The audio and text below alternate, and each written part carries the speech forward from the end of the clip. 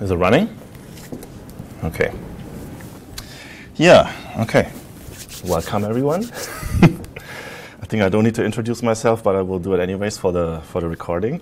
So my name is Martin. I'm running a web design agency here in Singapore called Bitmask, and we build websites with Django and Python. We have been doing this for the last 4 or 5 years. And yeah, so the last 6 months or so, I was building a mobile app for one of our biggest clients. And we were using ReactJS for this app. And that means I had to use a lot of JavaScript. And I had to expose myself to this new technology called React.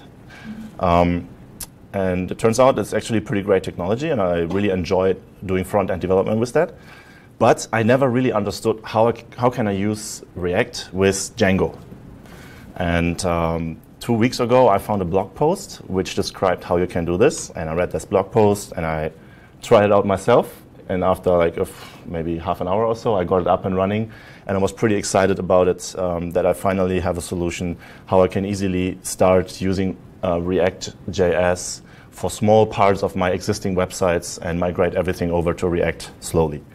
So, and because I wanted to share this with everyone, I created a little repository on GitHub that is basically supposed to be a step-by-step guide that teaches you how you can set up Django and then how you can create your first few React components and use them in your Django application. So maybe just a quick show of hands, who has used Django before? Okay, only Vina. Who has used, and Mike, and who has used React before? You should use the word heard about. Heard about. Okay. Who has heard about Django? Oh, the movie? Oh. That's the movie. It's not going to be as bloody today. Yeah, okay. The so is a little bit more famous. Yeah, I heard a little bit. Yeah. From the guys that are developing the product. Okay. Yeah. Okay, so that means you are like the toughest audience I could possibly have. So what we will do is I will show this repository, and I will go step by step through this and try to make it pretty fast so that we can wrap up the recording. And then afterwards, when you've seen everything, so you don't have to follow now because it will be too quick.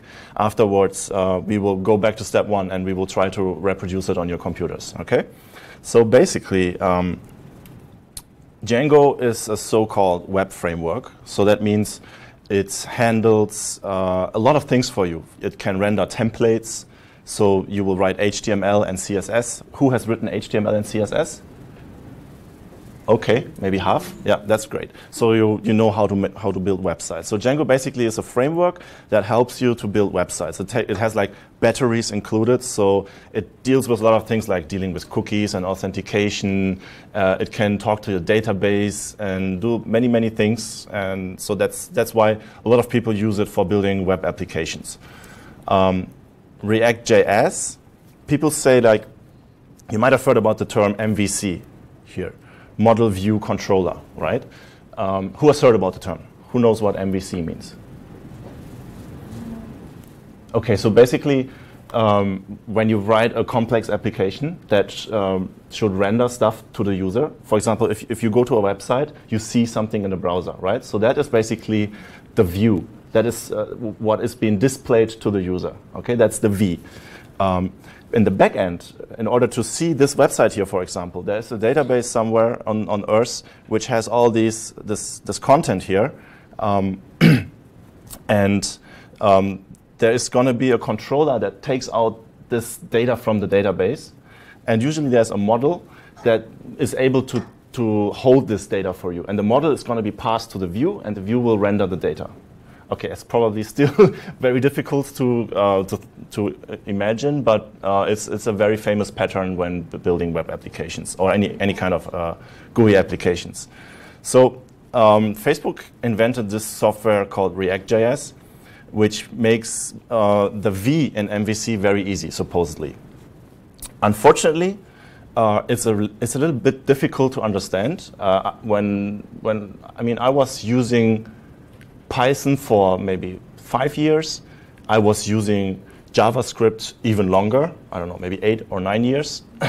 mostly jQuery only, like most web developers. So I didn't really write pure JavaScript. And that was my first problem. Because jQuery spoiled me so much, I wasn't really able to read pure JavaScript. And that was the first hurdle I had to take in order to get into the React ecosystem. Because when you read React code, it's basically pure JavaScript.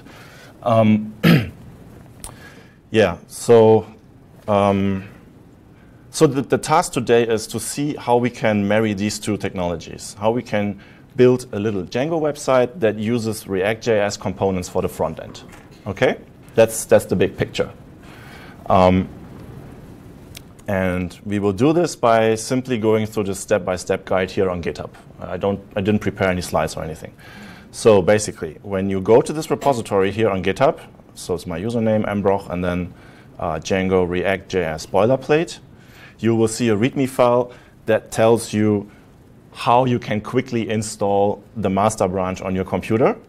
And then you could do this command. This is from Django, manage py-run server, and go to, in your browser, go to localhost, and then you should see something. But this is basically the end result. Okay? Usually, if you want to follow the step-by-step guide, you would scroll down here in the README file and click at step 1.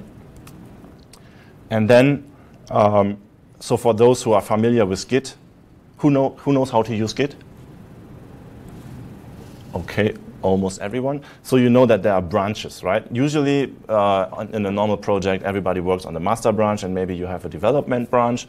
But for this, I had this crazy idea that I will create one branch for each step and then make sure that people can switch through the branches, which is pretty easy on GitHub, and follow the steps and compare. You will build files on your disk, right? And you want to compare if your files look similar to the ones in my GitHub repository. So that's why I made it this way.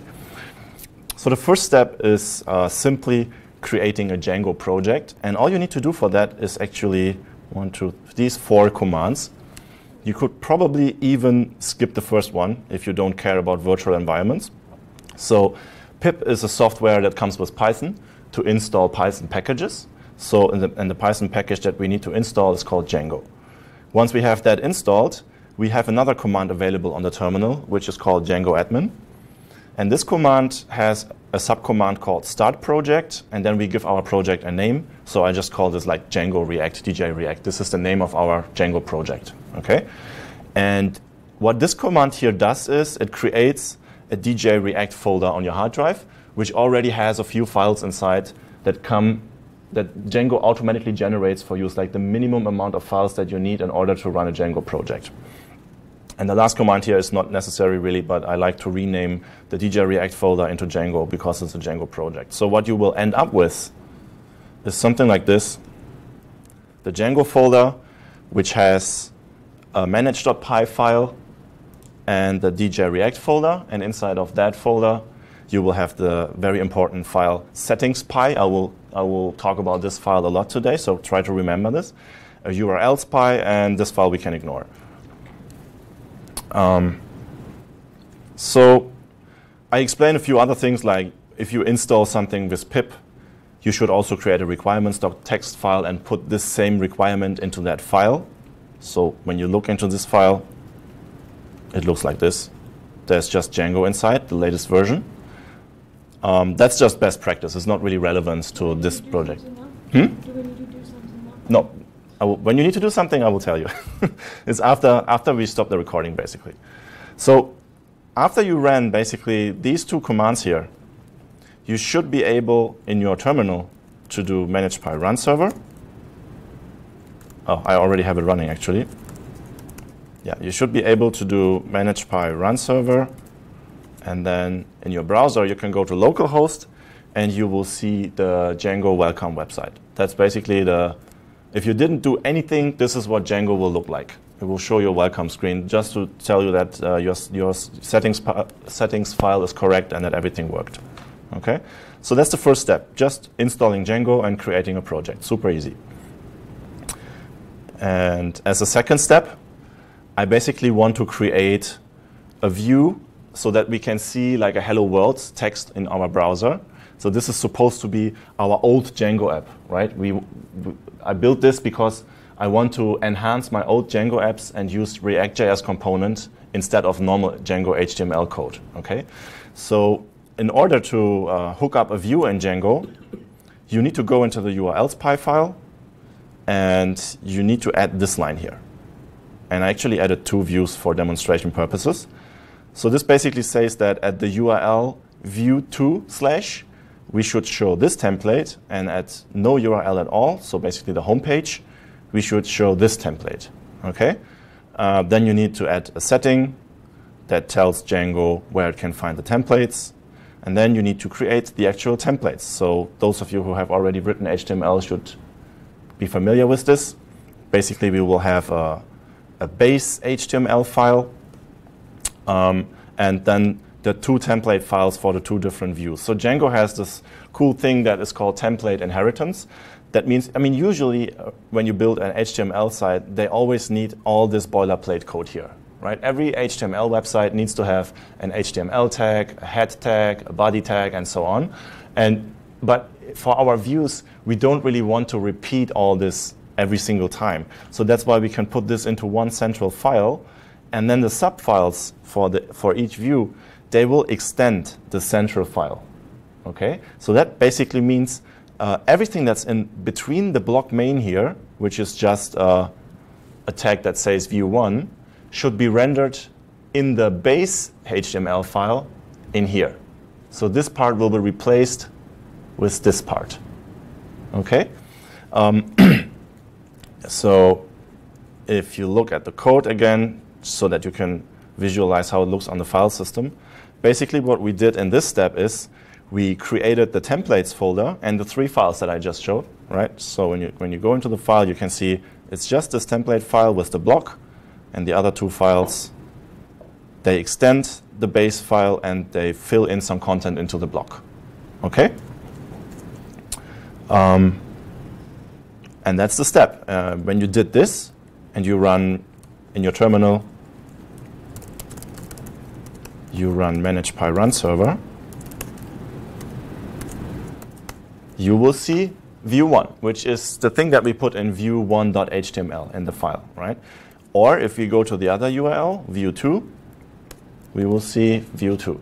Okay, so this should already, if you have never done web development and you want to get into it and you thought that Django might be a good technology, this should get you excited. It's like, wow, I just have to create a few templates. I put something into the URLs.py file and I can see something in the browser, right? And from here, you could start actually making your website beautiful, add more content, and then afterwards you will ask yourself, how can I have some more dynamic stuff? How can I save something into the database and get it out of the database? So from here onwards, you will dig deeper into the Django documentation and learn more about Django, but which we won't do today. So the next step is the one where people who want to use ReactJS often struggle or give up. So this took me, I don't know, maybe a few weeks to get my Webpack config nice and correct and understand what's going on. Like 6 months ago when I started using ReactJS for my project. So why you need to use ReactJS for your project? We wanted to build a mobile app, and we didn't want to use AngularJS. So there's a software called Cordova that allows you to write a mobile app but use web technology. And yeah, I just heard about ReactJS, and people were pretty excited about it and said it's very, very fast, and it gives you the chance to build a mobile app that almost feels native. So that's why I thought I'll just give it a try, and it turned out to actually work and look really good. That's why I decided to use ReactJS in the first place. And a few months later, Facebook released React Native. And then we threw away my ReactJS mobile app and we migrated everything to React Native, which is a very similar technology, but it uses the actual iOS and Android native views, so it feels even more native. It's really cool technology, but it uses almost the same code as the app that we had already built. So the migration was actually very painless. So this is the most difficult step here. The problem is with React, you write your front end using JavaScript, okay? And usually you will have one JavaScript file, which is the so-called entry point into your app. And from there, you import a lot of other smaller files and you use them. And inside of those smaller files, you might import even more smaller components. And it's all JavaScript code, okay?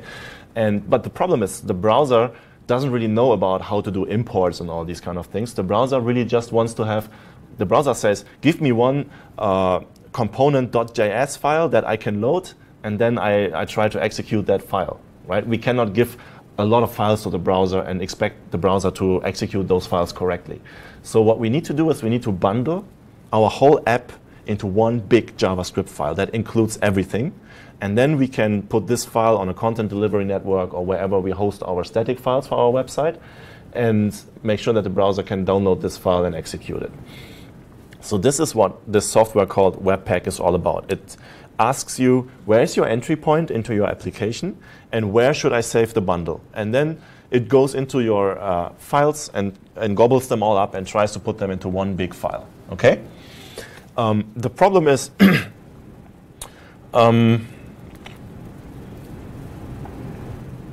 yeah, so usually when you develop like this with ReactJS, you want to do something that is called hot reloading. So that means you see your work in your browser and you are working in your editor, and every time you save, your browser gets updated, okay? So that means that kind of Webpack generates a new bundle on the fly, but it doesn't really save it to the database, but it keeps it in memory. And there is a tricky, magical way how Webpack can communicate with your browser and tell the browser that the bundle has just been updated, and then the browser will refresh itself. And there's a Django application called Django Webpack Loader, which has only one purpose. It tries to teach Django what is the current file name of your latest bundle. Okay, we will see that later when we actually generate a bundle. You will see that the file names, they always have a random string at the end. So every time we save and we change our code, the file name of the final bundle changes as well. And that's a problem with Django because usually when you just hook up, let's say, jquery.min.js, it's always this file name. Django always knows that this is the file I have to download and execute. But with our own bundles, we will always have these random strings at the end. So the Django needs to be up to date and know what is our latest file that we have saved. Is this uniquely to your project? That's the way that React saves files, or like? I could configure Webpack in a way that it always saves the files with exactly the same name. But it's usually not a good idea, because then when your user refreshes the browser, like the user comes back to your website the next day, then the old file has been cached by the browser. So the browser sees like app.js, all right, I downloaded this last week already, so I will use it again. So then the user will be using an outdated version of your app, right? But by just changing the file name every time, the browser will think that this is a new static asset that it needs to download again, and then you never have these problems that users have are running outdated code. Cool tricks. Yeah. So anyways, in order to use a third-party Django application, we need to install it. Same way like we install Django. So we run pip install Django Webpack Loader. And then most third-party Django apps are used in the same way. You add them to your settings.py file. Remember, I said this is the super important Django settings file. So we add one line to that file here. And then we add a few more lines further down the file, telling Django where we are saving our static assets. So static assets is like JavaScript files, CSS files, images that should be displayed on the website. These are considered static assets. Okay?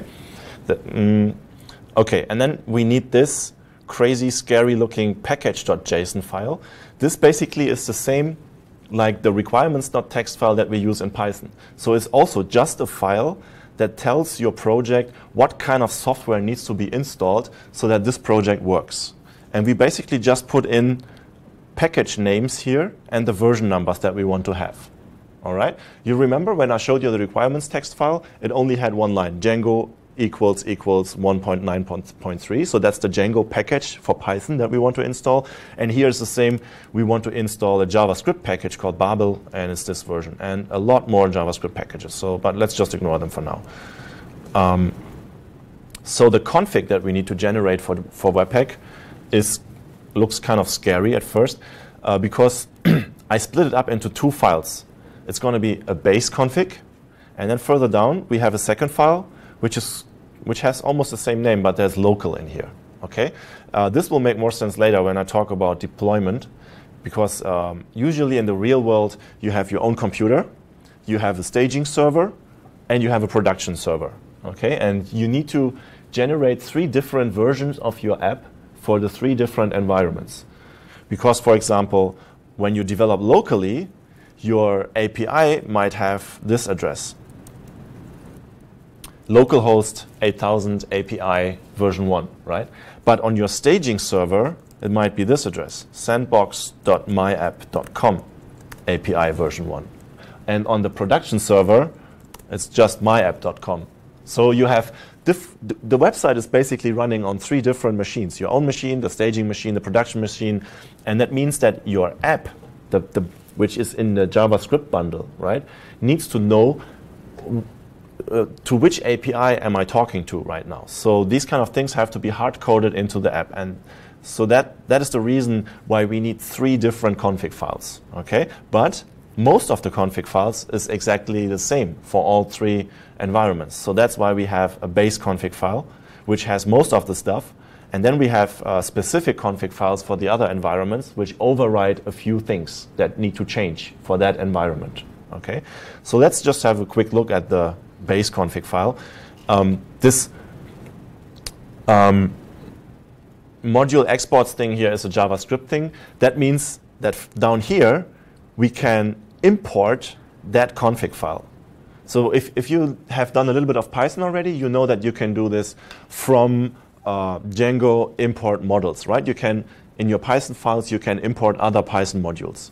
And this is the same in JavaScript here, but it looks, the syntax is a little bit different. It basically says that we want to import this JavaScript file, and we want to put it into this variable name, okay? And then the question is, what will actually end up in this variable name? And it will be the thing that this file here exports, okay? And what does it export? It exports something that looks very much like a Python dictionary. You know, the Python has dictionaries with curly brackets, and it has lists with square brackets, right? So JavaScript basically has the same thing. I think in JavaScript this is not called dictionary, it's probably, I don't know, it's called object, I guess, right, Mike? Yeah. So we are basically creating an object that has several attributes. So context is one attribute, entry is one attribute, output is one attribute, and each attribute has certain values. And the important one here is the entry point, right? We are telling Webpack where is the JavaScript file where my ReactJS application begins. You will notice that there is no .js ending here. You can leave out the ending. Because you are free to name it .js or .jsx or in any way actually. So by leaving out the ending, Webpack will be able to just find the file that's called app1.anything and assume that this is your entry file. Okay? We will ignore this for now. And then this output pass is important. So this tells Webpack where the final bundle file should be saved on your hard drive. Okay? So, okay, maybe I should talk about this vendors thing here. The problem is React Native is like jQuery. It's a pretty big library. It's, I don't know, maybe 180 kilobytes or even more. So, and it will never really change. As long as Facebook doesn't release a new version of ReactJS, this library will not change. So it would be cool if your browser can download this big library and cache it. So the next time when the user comes back, this is already in cache and doesn't need to be re-downloaded again. But the stuff that changes all the time, which is our own app, right? This should be in a different file. So by using this Commons Chunks plugin here, and by saying that React should be a different entry point, Webpack will generate 2 bundle files. It will generate one super big bundle file that contains ReactJS and everything that's related to ReactJS. And it will create one small bundle file which only contains our own code that we have actually written, which in comparison to ReactJS is tiny, right? And yeah, so that's the purpose of the Commons Chunk plugin. And the rest we can ignore for now. So that's the base config, okay? The local config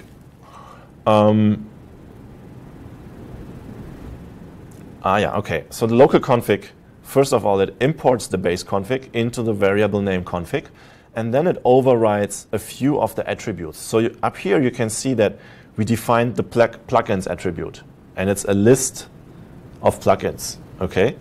So down here, we are overriding the plugins attribute, and we are concatenating some elements to that list. So basically we are saying, in general, we want to use the Commons Chunk plugin, but if we are developing on our local machines, we want to add the bundle tracker plugin, all right? I will explain what the bundle tracker plugin does later. So if you would run Webpack now, it will probably crash and give you some syntax errors. That's because there is a new version of JavaScript emerging called ES 2015. And this has a lot of things that, for example, it has classes. It has this kind of way of importing things. So this looks, this is still JavaScript down here. Here it looks much more like Python already, right? Import something from something. When you compare it to this is also just an import, but it looks completely different. Because this is written in the old way, and this is written in the new way. And in order to teach Webpack that it should be able to deal with the new way, you need to create this bubble RC file and put these settings inside. This is also a pitfall. Like when you want to get into ReactJS development, you do everything like they describe it in the tutorial, but most tutorials don't tell you about this because most people have this file in their home folder and they forgot about it, that they had to set this file a few months ago. And for them, everything just works. But when you try to reproduce it, nothing works at all because you don't have this file yet. So yeah, you need to copy and paste this into this file. So now we would basically have configured Webpack correctly, but we don't have any JavaScript code yet that Webpack can run. So that means we need to create an app1.jsx file, which is supposed to be our entry point, right? And in this file, this is actually how ReactJS looks like. We will talk about this later. So for the purpose of this step here, we just want to be able that we can compile something and see something in the browser. So we create one component here, and this component uses another component that I'm also importing here. So that means we have to create a file for that other component as well and implement that component as well, right? And for demonstration purposes, I went even further. So this file is using another component called headline, which I'm importing here, right? So we need a third file, which is another React component. So you will already see a pattern. When you look at these components, you always see that there's a class. It has the same name as the file name. That's a good convention. And it extends React.component. And you have to import React here. So that's why React is available here, okay? And inside of that class, we are defining functions, very similar to Python classes. And the most important function is called render. And it's supposed to return something. And what it should return is basically something that looks like HTML code, right? You have seen this h1 tag here. And here there is some magic happening. There's some variable stuff inside the HTML. And the interesting thing is, and here's the same, right? For the headline component, we have a class called headline, which is the same as the file name. The class has a render function, and the render function returns some HTML. And the interesting thing is, when you go one step up, the headline component can now be used as if it is an HTML tag as well. Okay, so when you build React applications, you are actually trying to build a lot of very small components that do one thing and one thing really well. So basically my headline component will have the correct color, the correct font size, the correct font family and all these things, and then everywhere in my code I just use headline and I can be sure that all my headlines look exactly the same. Okay? And if somebody says, all right, we have a new style guide for our company, all the headlines need to be green now, you just need to change something in this single file here, right? Okay, so just now you have the variable RC and you mentioned the ES215. Yeah. But you say that the before code is using 215. Correct. And the after is using 2016. Yeah. No, the before code is using whatever was before ES 2015. I don't know how it's called. JavaScript, old JavaScript. I don't know. But why don't you use the old? Actually, I don't know. I don't know if I would be able to use. I would probably not be able to use it for executing Webpack. I'm not sure. Mike, do you know? Yeah. Basically, whenever I look into tutorials and other boilerplate repositories, they are all using the old syntax for the Webpack config. So I just copy and pasted that, to be honest. So maybe you can try. You can try to replace this with the new syntax, but I guess it would not work. In the Webpack.js file, you want to use it. Because he mentioned that most of the tutorial never tell you about the Babel RC, and we also don't know whether the tutorial will work using this one that we are doing now. Yeah. So you mean for now we just tell the system to use ES2115? Exactly. So how it looks like on the file system is, in your Django folder, we will now have this Babel RC file.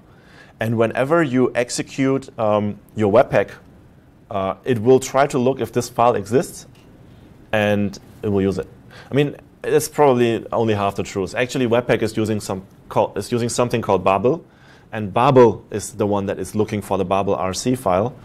Yeah, I think that's the point. When we execute Webpack, we are not using Babel yet, but Webpack is the software that invokes Babel. So while we are executing Webpack, this file is not being used, and that's why I think the new syntax will not use when you execute Webpack. But I might be wrong. Let's not discuss this in great length, because I don't want to tell wrong things and end up on YouTube like that. So basically, we created the base config file, and we created the local config file, right, which uses most of the parts of the base config, and we created a ReactJS folder, which has our entry point, which is this first component here, right? And we created a containers folder. Maybe I will explain later why I split this up into two different components, which has another React component, and we have our components folder, which has the mini small headline component. Okay? So you can see actually ReactJS is not that scary. The mini smallest component is just 5 lines of code, and it's relatively easy to understand what it does. Okay, and that's what they say on the Facebook website. Give it 5 minutes. They're like, if you try to mess around with this, you will fall in love with it, and then you will dig deeper and learn all the difficult parts. They don't tell you that it's actually very difficult to understand. They just tell you, look, it's so easy. It's just 5 lines of code. Give it 5 minutes, and then you walk down the rabbit hole, and you don't find the way back anymore. Okay. And you end up becoming a JavaScript developer when you are actually a Python developer, right? So this was step 3. And hopefully, when we run this, what happened? Let's see. Oh. Right. It still looks the same. Right? Because so far, we have only created a lot of boilerplate code, config files, components, all this stuff. And we have even created a bundle, like this last command here in my tutorial will teach you how to actually create the bundle. But in our browser, we can still see the old view 1, right? That's because in our Django template, we haven't made any changes. We should now include the new JavaScript bundle that we have created in our Django template. And that's the thing where most people that use Django didn't really know so far how to do it nicely. So let's see how that works. So if you go back to your view1.html, you remember that there was only one tag here basically saying to render view1, right? This is this view1 here. Now we put something different here. Now we put an empty div container here, which an ID called app1, all right? And this is something specific to Django. Because we are using the Django Webpack Loader third-party app, which we have installed using pip before, we are now able to load a so-called Django template tag. And the template tag is called render bundle. And we can use this template tag to load specific JavaScript bundles with certain names. And when you remember back to your to our Webpack config, we had 2 entry points. The first entry point was called app1, and the second entry point was called vendors. Okay, so those are exactly the same 2 names that we will use here in the Django template, right? And what Django Webpack Loader actually just does is it teaches Django which name here corresponds to which bundle file on the file system that we hopefully have generated. If we didn't generate it, then it will crash and say that the file cannot be found. Okay. So basically, when the server returns this template, it's going to be an empty website, just a white empty page, which has to load this JavaScript stuff here first. And once this stuff is loaded, then it will replace this emptiness in between the div here with our actual JavaScript React components. And then we will see whatever the components output. Okay?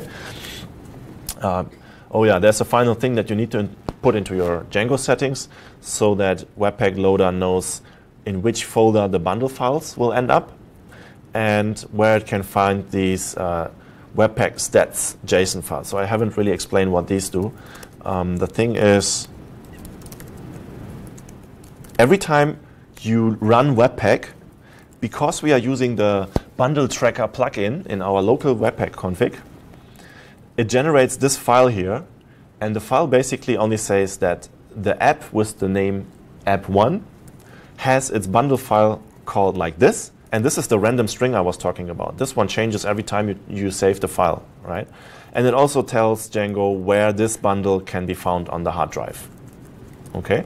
So Django basically only loads this file, and because of that file, Django knows when I say render bundle app1, it knows which JavaScript file to import.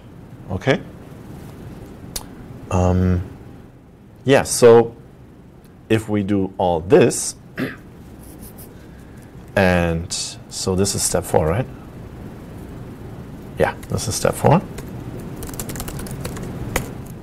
And we run manage pyrun server, and we go to the browser. Now we see something new, which is the same. Let's have a look at our JavaScript components.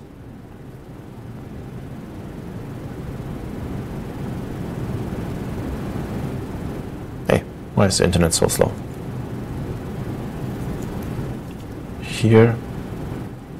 See, I was using the headline component with the text something new inside. So we can confirm we are no longer seeing some old Django template HTML stuff. We are now seeing the output, the result of our ReactJS application. Okay?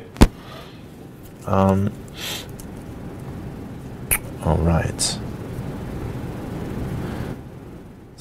But so far this is still very inconvenient because every time you save, you also need to run Webpack to generate a new bundle, and then you need to refresh your browser to see the result. That's too much clicking around and typing in the terminal, so we need a way to make this automatic. First of all, we need a new file called server.js. This is another scary thing that where many people give up. And we need to copy and paste this whole code inside. I won't even talk about what this does. It's basically it's a web server programmed in JavaScript, and we will use Node.js to execute this web server. This server will listen on port 3000 and do magical things. We will see that later. And in order for this to work, we need to make a little update to our Webpack local config.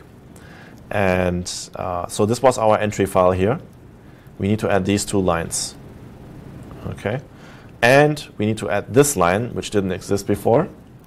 And we need to add these 2 new plugins. Before we only had the bundle tracker plugin, but when we want to do Webpack, when we want to do hot reloading with Webpack, we need to add these 2 plugins as well. So, I mean, I don't even understand what all this means. I just copy and paste this from some tutorial, try it, works, oh, it's great, never touch it again, and don't worry about it, right? So if you have all this in place, and this is step 5, you can do manage pyrun server, you can go to your website and, oh my God, I see nothing. This is because I forgot that I also need to run node server.js. So when you want to develop your site now, you have to remember always to execute both servers, the Django web server and the Node web server. Okay? When you do that, now our app is rendered again. Okay? And now look at this. This is the cool thing. When we save our code, let's say we change this to oh my God, it works. And save. Oh my God, it works. See? It's saved. It changes immediately. Yeah, but it's only when you change the JS. Correct. When I save, I press save now, and there's a change. Okay? So this is the hot reloading that's going on. And it's basically recreating the bundle and keeping it in memory. So Django is no longer looking onto the hard drive for the bundle. It's now looking to this port 3000 web server. So it's trying to fetch it from, I don't know where it comes from memory, I guess. And this is really powerful. This enables you, like if you have, for example, in your office, you have a 2-monitor setup, you have the website here, you have your editor here, and you code and code and code, and like creating beautiful user interfaces is really, really good with this, because you can try like make it 1 pixel bigger, 1 pixel smaller, a little bit more to the left, to the right, and it's like so fast, it really encourages you to experiment and come up with new ideas and try different versions. Okay? So this is a great way to build websites. So yeah, many people already got that far, and then the next question is, okay, but how do I deploy my stuff to my Django, to my already existing Django infrastructure, to my servers? Okay, and as I already explained in the beginning, the only thing that we need to do is we will create 2 more Webpack configs. One is called stage.config.js and the other one is called prod.config.js. And those configs, same as the local one, they import the base config and they change a few of the variables here. For example, they say that we will have a specific folder for our bundles, which is called bundles/stage. And we will also have a specific folder for production bundles. And for example, this plugin here, the define plugin, basically allows you to set something like environment variables that you can use in your JavaScript code. So this enables you to have things like, if environment is production, then use this API URL. Otherwise, use that. Or if environment equals local, then do some special debugging output that you don't really want to use for the real production website. All these kind of things. Or for example, I like to describe my API-based URLs in here. So if I run Webpack with this config, all my API calls will go against this URL. If I run it with this production config, all my API calls will go against a different URL. Okay, so that means every time when we want to release a new version, so this is how you call Webpack. This is the command. And then you basically say, I want to run Webpack with this config. Okay? And so that means when I made some changes to my app and I'm ready to test it, I have to create 2 new sets of bundles, one for the staging server and one for the production server, assuming that it's fine. And after I tested it on staging, I want to have the same stuff on production as well. So that is a lot of stuff to type in the terminal, right? Every time I have to create these 2 outputs here. So that's why I use something called Fabric. It's a very powerful and helpful package in Python. So we will use pip install Fabric, and we will create a so-called fab file in our root directory. And we will put this little bit of code into the fab file, which basically only says that we have a Fabric task which is called Webpack. And whenever we run fab Webpack on the terminal, it should execute these 4 terminal commands. Okay, so maybe you have already heard about make files. Maybe when you compile source code on Linux or whatever, you often have to deal with makefiles. So this is a similar thing like makefiles. Let me show this to you. When step 6, okay.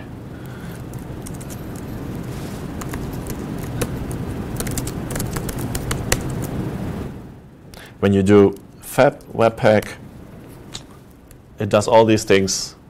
It's just one command, but it's executing 4 different commands. It deletes the already existing bundles from your last time, and it generates 2 new bundles for staging and for production, and puts them in the same folder again. Okay. So when I run git status now, I can see that a lot of files have changed, right? Some files have been deleted, and there are new files that haven't existed before, because they all have different file names, right? That's why I want to delete them, because if I only save new ones, I will end up having 100,000 bundle files half a year from now, and yeah, no need to to put them into version control, all of them. So yeah, for those, this might be maybe interesting for people who watch it on YouTube, who know Django already.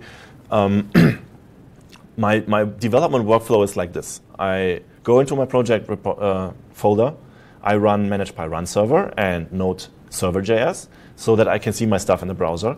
I start coding my app.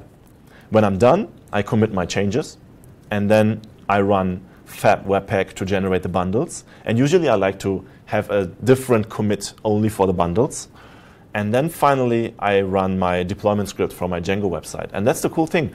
That means you are now using ReactJS, but you don't really have to make any changes to your infrastructure. The way how you deploy Django stays exactly the same. However, I mean, every company does it in a slightly different way, so it doesn't interfere with that at all, right? So you only make sure that you generate your bundles, commit them into your repository, and run a normal deployment. Okay, I have 3 more steps, which is probably a bit difficult for you guys now, but might be interesting for the video. So I try to keep this a bit faster. I don't know, should I explain everything in detail? The more I explain, the less time we will have to try it on the laptops later. So I have to find a good middle way. Anyway, so yeah, quickly. Okay, so the thing with React components is they have something called props and state. Basically, when you think about the component, for example, this headline component that we had, right? It's supposed to render something that has been passed into the component. So the component basically doesn't really know what kind of text it should render. You can put any kind of text inside and the component will render that text. So that is some information that has been given into the component from the outside, okay? And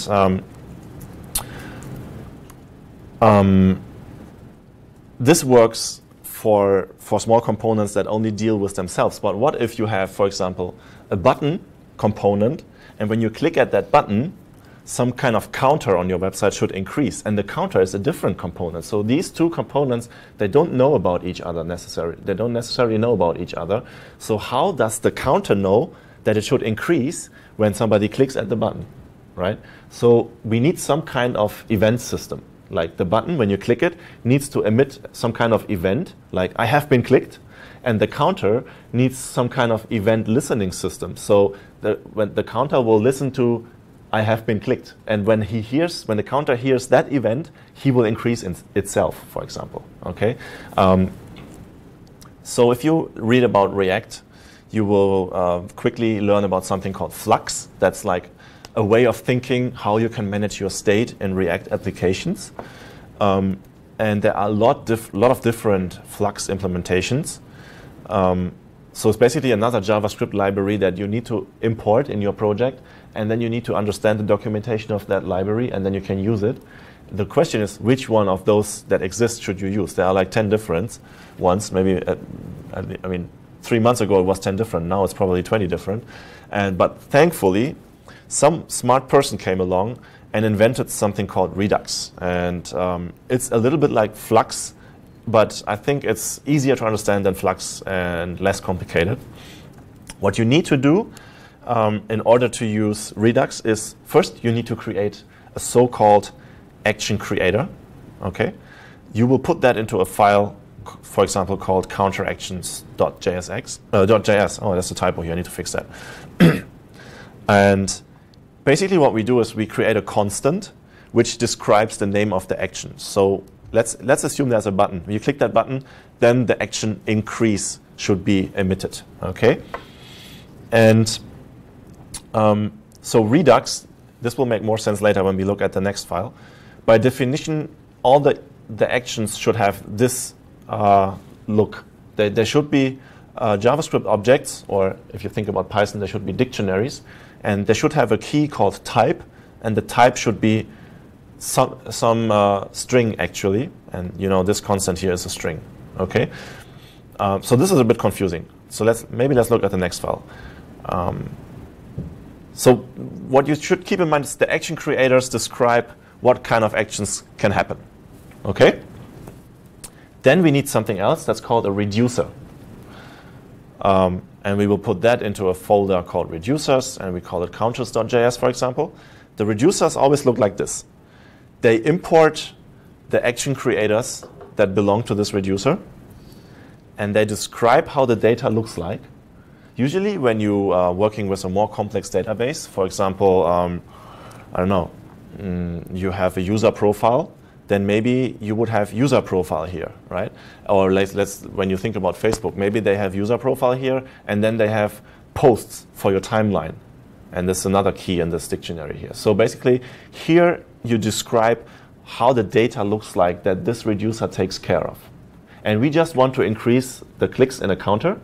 So that's why I'm only having one variable here called clicks, and I initiate it with 0. Okay? And this is the actual reducer function here. It's basically just a function, any name doesn't matter. And into the function, we put some state, and at the very beginning, we put in the initial state. And every time when an action happens, so when this increase action here is fired, it will be put here as the action variable into the reducer function.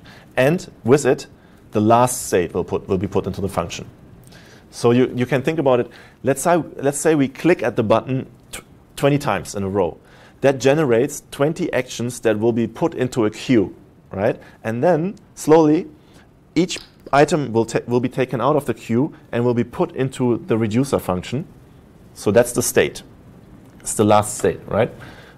Together with one of those 20 actions. And then inside of this reducer function, we will manipulate the state. So this is a weird new JavaScript syntax here. So this does not mean this is a dictionary. Don't get confused because of the curly brackets. This means that we are taking the old state variable and we are returning a copy of it, and we are only changing the clicks attribute to something new, and we are increasing it by 1. Just try to, this is basically what this statement means. It does a lot of stuff in one line of code, which would usually take more lines of code. That's the only reason why we use this. So it looks nicer. So you can think of the reducer like old state we put the old state into the function, and we return a new manipulated state, a copy. We cannot manipulate the actual old state. We have to return a copy. Okay? And then, and in order to get Redux working, you need to remember our app1.jsx file. It used to be a very small component, right? Now there's all this stuff here in the file. Before, the component was only using the other subcomponent. And now we have to import all this, which is Redux related, and then we have to add this code. This is all for because your app will usually have more than just one reducer. It assembles all the reducers that are available and generates like one big store. You can think. So the store has several reducers. So remember, we only have one reducer, and the reducer is called counters, and it only counts the clicks. But if you have a really complex application, you might have a lot of different reducers, like maybe one reducer that only deals with user profile data, one reducer that only deals with your products if it's a web shop, one reducer that only deals with, I don't know, comments if it's a blog or whatever, right?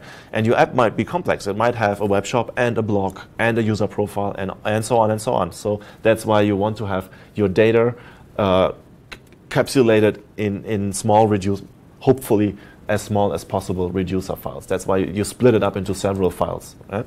And this code basically makes sure to collect all these files and generate one big store out of it.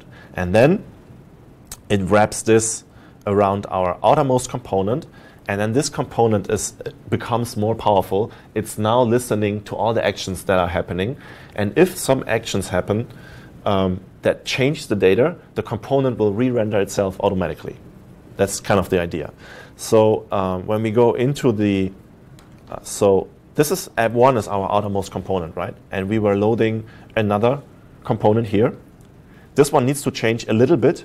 We need to import connect and put it on top of the class as a decorator. So this add symbol here means it's a decorator. And we basically just say that inside of our class, we want to have a variable called counters. So I made up this name here, counters. I could name this in any way. And counters is the counters reducer from our store, right? Because I said that we are assembling all the reducers, and they will be in the state variable here. So we could have state.userprofile, state.products, state.whatever. In our case, we only have one, state.counters. And obviously, I just keep the same name. And then inside of my React application, I can now make use of this counters variable. Okay? It's now part of the ReactJS properties. This will confuse you because you need to read the ReactJS tutorial to understand what properties and state means. But basically, just think about it like this is a bucket of variables that this ReactJS component has access to, and one of those variables is called counters because we connected it to our reducers. Okay? So yeah, let's just try if this thing works, because it's always so much nicer when something happens on the screen. Step 7. Okay. So I run manage py run server.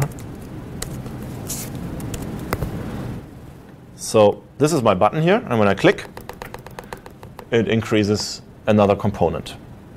Okay? So that one is just temporary in your browser, right? When you refresh it, it becomes 0. Yeah, when I refresh it, it gets back to 0. Exactly. And that's a good point. The last step will deal with that. Like, usually you need to fetch your data from the database. So every time you reload your app, it refetches the data and displays the data that was saved in the database last. Here I'm just initiating with 0, and then we are counting up from 0. And next time when you reload the application, we are initiating from 0 again, right? All right, cool. So that works. There's so 2 more things. Styles. So you all know a little bit about HTML. So that means you also know a little bit about CSS probably, right? Who knows about CSS? Okay, so it's almost the same people that also know about HTML.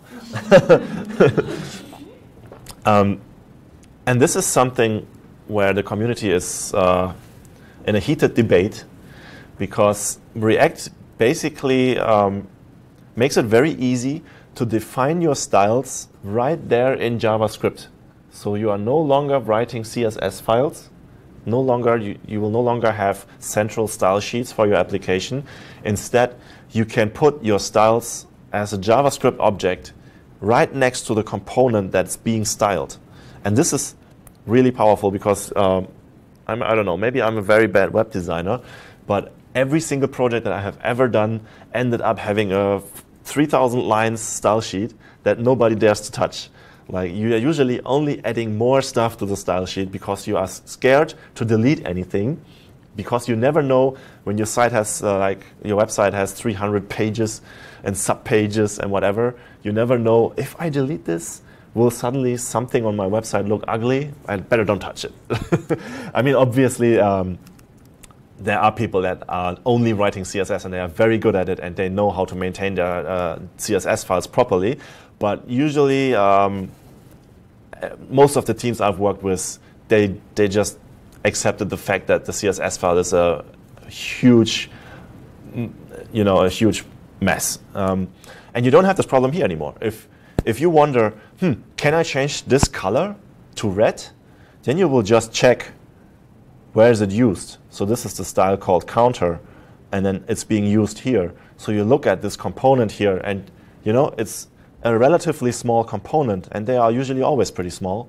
And it's a relatively small chunk of Java CSS code. So you can, a developer, even a developer who doesn't know the whole system, who has just joined your team and he has the task to fix this one component, the developer will probably be able to make a good decision if it's safe to change this to red or not, right? So that means you will actually have only CSS code in your app that really matters, and no dead CSS code that nobody uses anymore, okay? But the syntax are different. Yeah, the syntax is different, so you cannot use dashes in here. Usually it's font dash size, text dash decoration, and all these things. You have to use camel case, so-called camel case. So you start with a small letter, and then after, when there used to be a dash here, this letter has to be capital. Okay. And there's another library called Radium. Actually, there are a lot of different libraries for the ReactJS ecosystem that help you writing styles right there in JavaScript. And I just happened to stumble upon Radium when I needed it, and I stick to it. So I don't know if it's the best one, but for me, it does everything that I need. And so you just need to import Radium, and then you need to put another decorator around your class here, and that's all. Then you can use style equals, and this is some weird new JSX syntax from Facebook. So you are saying that the style attribute is going to be a variable. So that's why we put the curly brackets here. And the variable is supposed to be an array. That's why there are square brackets. And the first element of the array is the counter style. And then the counter style is here. All right? So we can even put comma separated more than just one style. And they will override each other. So that way you can write a little bit more modular code. Yeah. I'm not going to show this. It basically only makes the counter blue, so it's not a big difference. The last part is, so, I mean, this tutorial so far, if you do this at home, you can follow this. You will end up at the same stage. And then you are like, okay, cool. Now I know how to do Django. I know how to do ReactJS. I want to build the next Facebook now. And okay, so how do I get data, right? That's like the next important question that you will definitely ask yourself. And there's actually a lot of work that you need to do for this. First of all, so I'll rush through this a little bit. I created a utilities.js file, which basically, okay, so no, I have to go one step back. There is a new standards coming up on how browsers can do AJAX requests. So if you have used jQuery before, there's the jQuery.ajax function, which allows you to write JavaScript code that can like talk to other websites and other web servers and APIs.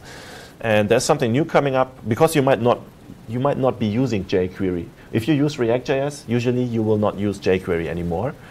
So how do you do AJAX requests now, right? So there is a new function coming up here called fetch.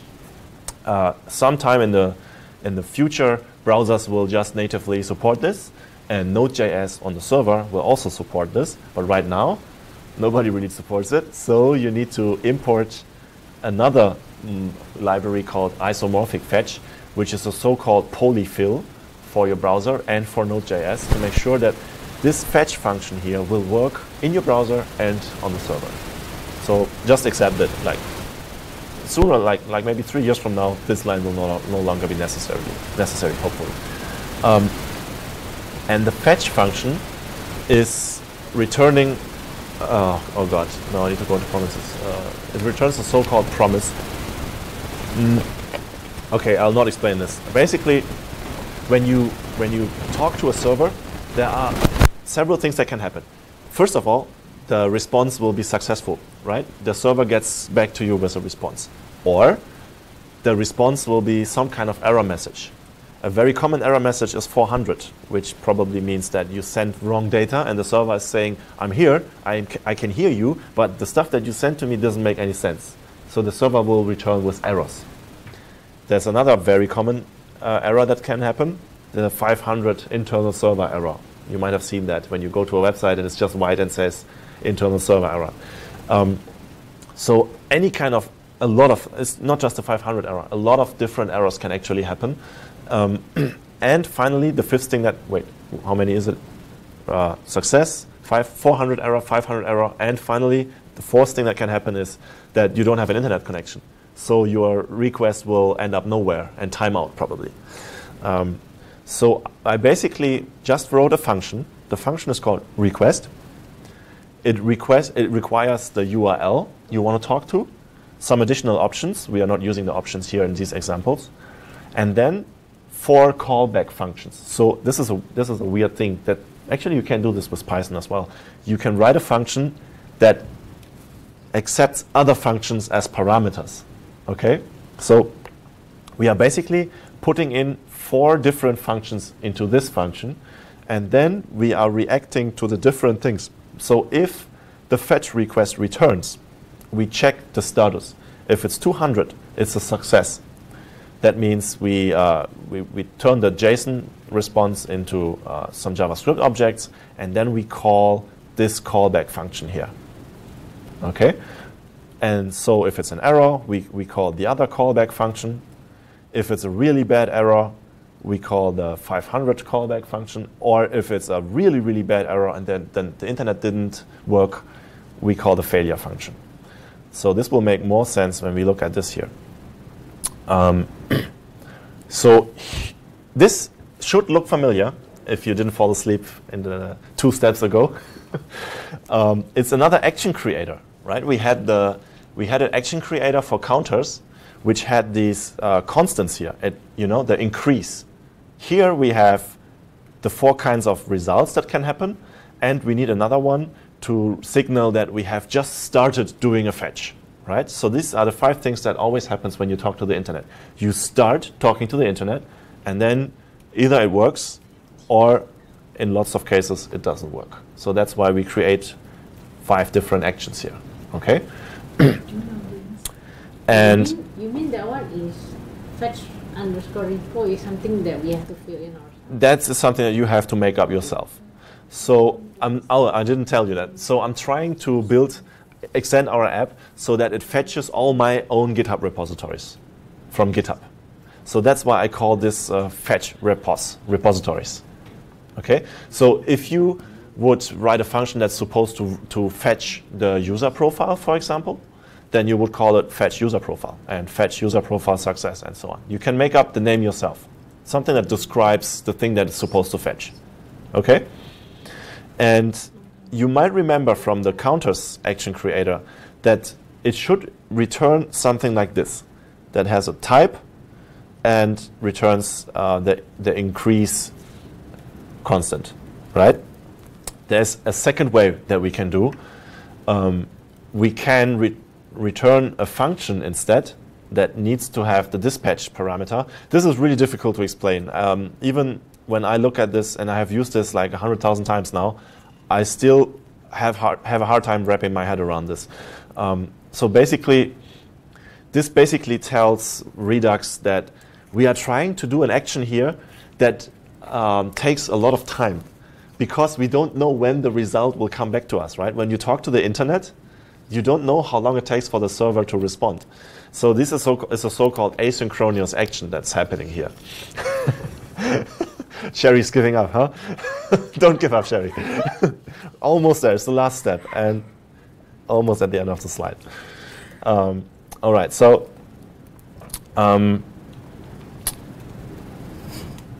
yeah, so I'm basically first I'm dispatching the action that tells my system that I'm going to talk to the internet now, right? It's the first one.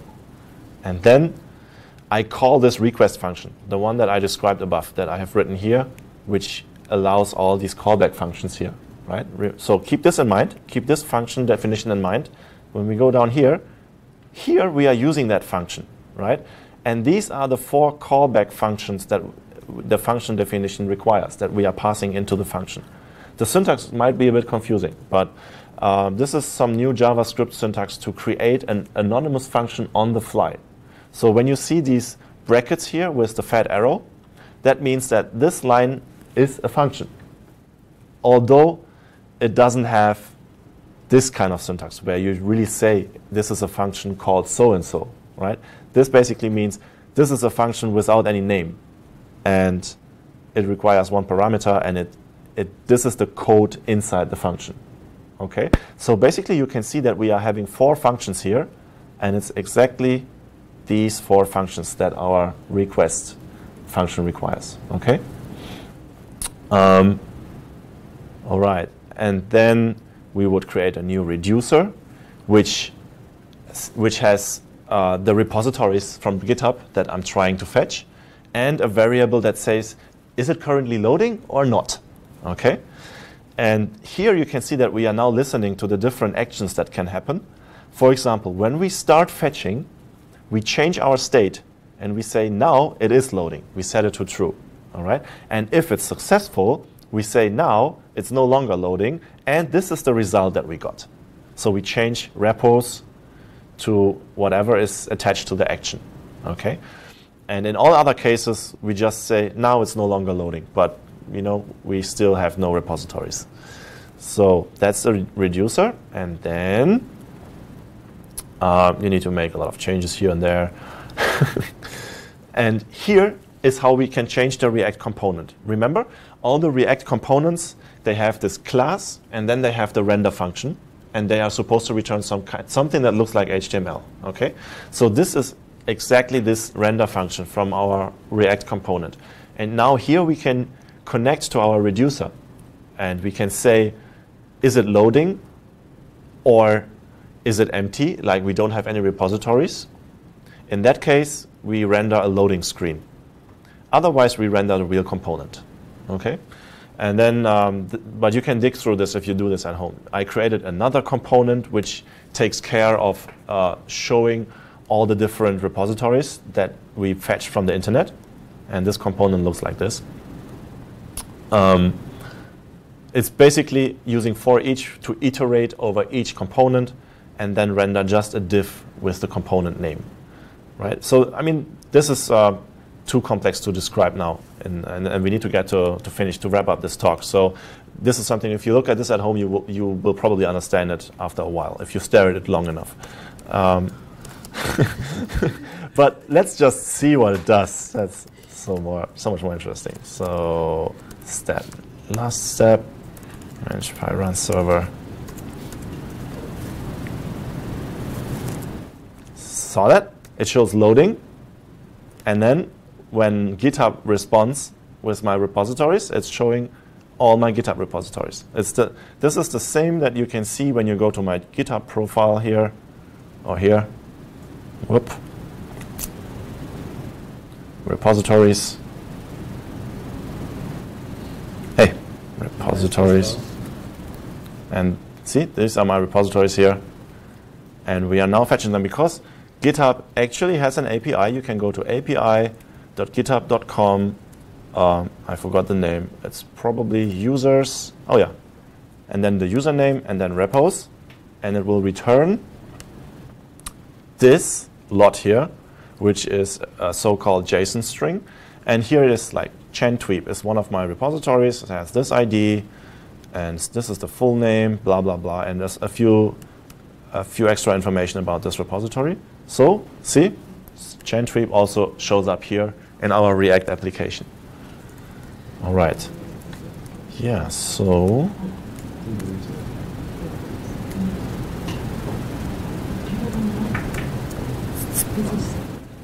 okay, so for the record, to wrap this recording up, if you follow these steps on this GitHub repository here, I have actually basically everything that I just told you is also written down here. So you can go through this step by step. All the code you can just copy and paste. If you're not sure how your folder structure should look like, just open this in another tab and compare how your hard disk, the files on your hard disk, how they look like in comparison to what I've created in this step, right? And then at the end of the step, you should always be able to do manage run server, node server.js, open it up in your browser, and then you should see something, okay? So I really encourage anyone who wants to deal with Django and ReactJS to just go through this step by step, and yeah, hopefully be inspired that this shit actually works and is actually relatively easy to set up. You don't need to change your Django deployment process, and you can step by step start replacing old stuff on your website with fancy React components. So maybe one example that I just deployed 2 days ago. So this is our old Django website, and we are selling whiskey here, for example, if you have a lot of cash. So I basically replaced the whole filters and shopping grid here.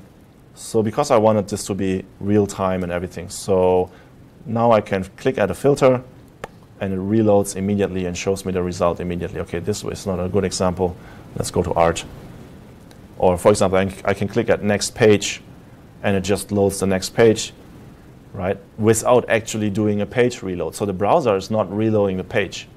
It's just sending an API request to our server, and the server is sending back something like the JSON string that we just saw from the GitHub API, right?